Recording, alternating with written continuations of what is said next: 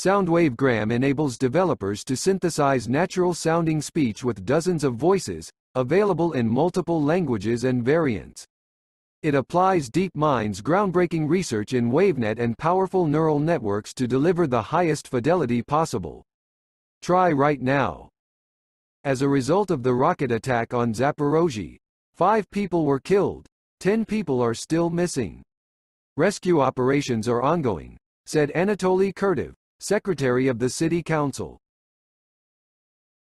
Servicemen of the airborne forces of the Armed Forces of Ukraine shot down a secret Russian reconnaissance UAV cartographer. This drone was developed for the needs of the FSB of the Russian Federation, and was used by the aggressor country in the conduct of hostilities in important areas. Ukraine now officially uses MLRS Ulka-M of its own production. Ivan Vinnik, first deputy head of the National Defense Industry Association.